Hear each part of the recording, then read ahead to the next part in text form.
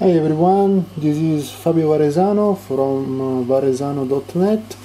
In this video I show you how I rework a QFN chip, which is an ITG3200 gyroscope, and in this video I will desolder the chip here using hot air using a hot air, and then I will place a new solder using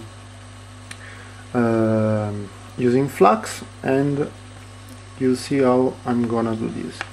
This is a very simple breakout board for the gyroscope, and this is breakout board has some problems somewhere in a faulty connection around here. I don't know where, but something went wrong during the reflow process. Actually, you can see here on the side that there are some pins we didn't get enough solder paste when I was doing the solder paste placing with the stencil.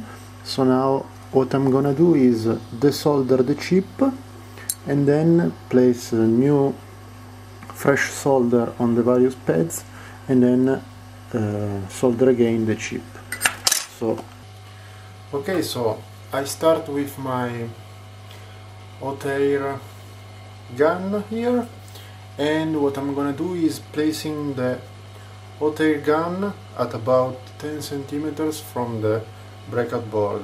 In order to preheat the board, I'm gonna do this for about 30 seconds so that the board start to heat up. You can see here. And now that the board has preheated, I place the hot air gun near the gyroscope, near the chip.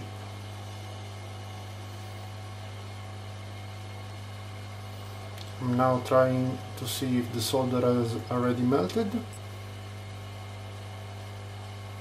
and that's it. I remove the chip, which is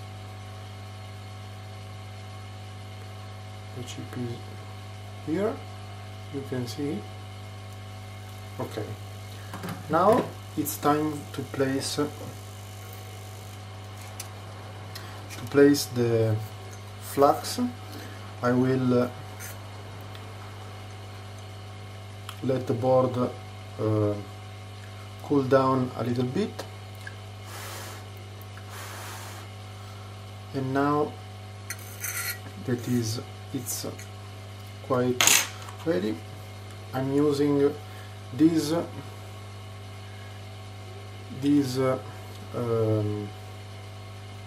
flux here, which is Chip Quick SMD 291NL, which is a no clean tack flux, which is very good for this kind of reworking jobs, and I really suggest you to buy one of these because it's really worth the money.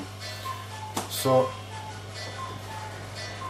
the board here has cooled down now, and I can start placing the flux on the PCB. The very good thing about this flux here is that is not liquid, but is tack. It's quite a bit solid, so that you can place it on the board in a very good way. You can see here that I'm placing it over there, over the pads.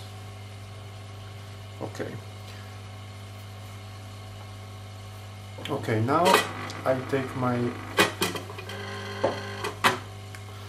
my soldering iron here with not a very thin bit, but a normal bit here, and what I'm gonna do is taking the solder here, you see here, taking the solder and place a little bit of solder on the bit of the soldering iron, like this. Once I have the solder on the iron, I can place it on the board, like this.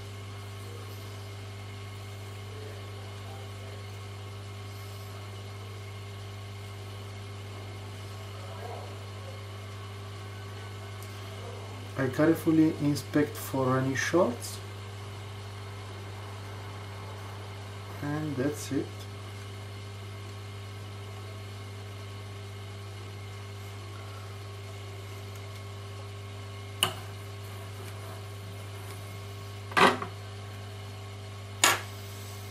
Let's visually inspect the board.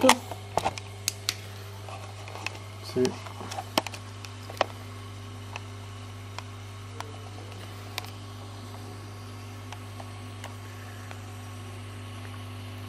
As you can see, we have the solder, which is uniformly deployed on the pads. So this is pretty good, I think. So I'm now moving to the next steps, which is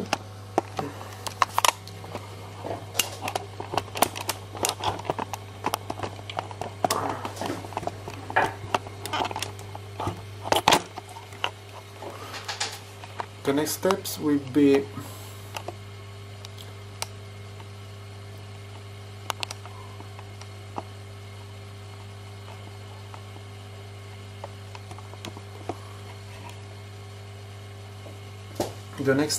be placing a little bit of fresh flux on the board, just a very little bit, because there's already all the flux there. And I will check that the gyroscope is placed in the correct position. I now place it right there. I don't have to be very precise doing this operation, just a matter of placing. Okay.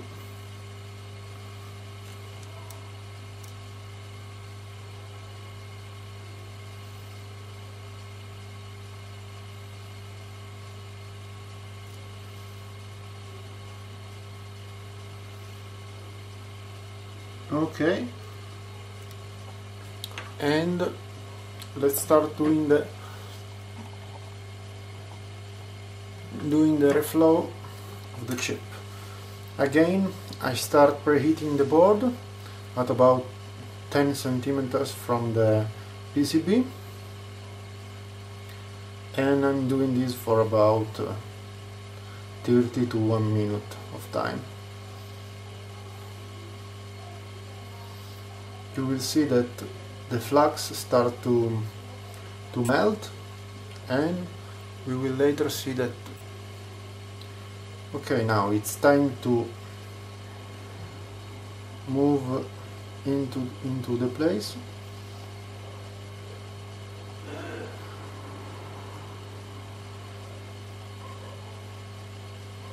You will see that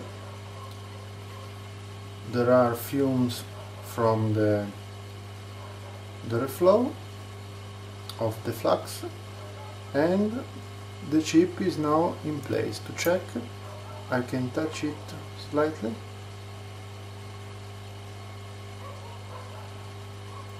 And as you can see, it will pop back into place. And that's it. I can now remove the board again at about 10 centimeters in order to let it slowly cool down, and then I remove the gun completely. And let's wait some seconds.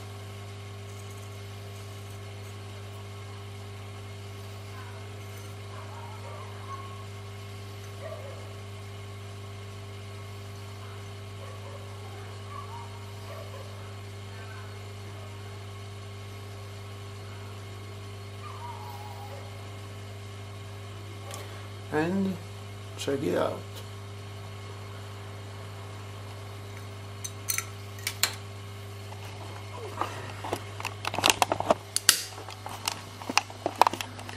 Let's check it out.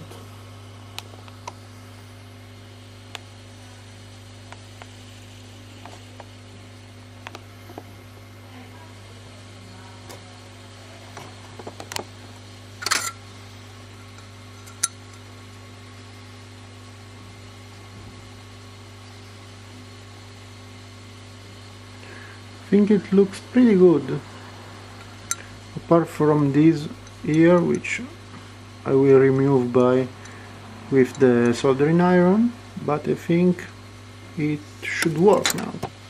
Okay, that's it. Okay, so now we are trying to test the board.